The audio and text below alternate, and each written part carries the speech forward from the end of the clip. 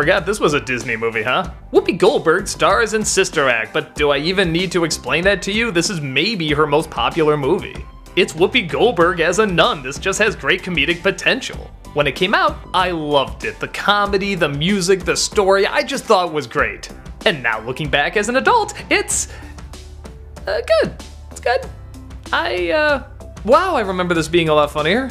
There's a lot of times where I find myself not laughing where I remember laughing as a kid, yet there's still something very likable about it. And I think a lot of it is the actresses playing the nuns. Speaking of which, how do they enter the picture? Whoopi Goldberg plays a singer named Dolores Van Cartier. Isn't that a great name? She's going out with a mobster but isn't really aware of that until she witnesses a murder. She runs away and goes to the cops who are looking to put her in witness protection. The mobster though, played by Harvey Keitel, has connections all over the place, so they have to get creative with where they hide her. Wah, wah. Enter Maggie Smith as Mother Superior at a nearby church. She is the funniest thing in this movie. And that's saying a lot because most of the performers in this are very funny. She thinks it's best to disguise Dolores and put her in a nun outfit and have her blend in with the rest of the other nuns. Of course, hilarity ensues, but a lot of that comes from not Whoopi's reactions, but Smith's reactions. The minute she sees her, she wants nothing to do with her, leading to probably my favorite line delivery in the whole film. You have taken a vow of hospitality to all in need. I lied. She just has that great look like, I know I can't get away with this, but let me try anyway because I'm that desperate not to be with this person.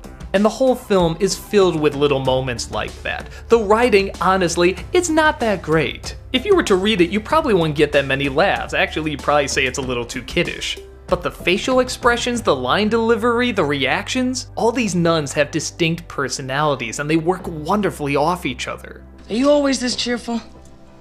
Am I?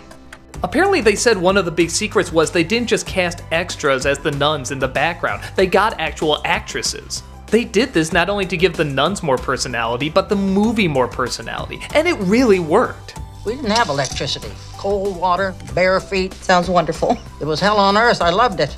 The music, honestly, is amazing. I'm not really that much into this kind of Vegas gospel lounge music, but they just make it come alive. The singing, the orchestration, the way it's shot, there is so much energy to this. Again, it's not even like super funny, it's just fun. It's a fun scene to watch. I think the best sum up is these altar boys who are tapping their legs to the music, and yeah, that's kind of what I get out of it too. It's just fun to tap your leg and get into it and just really have a good time.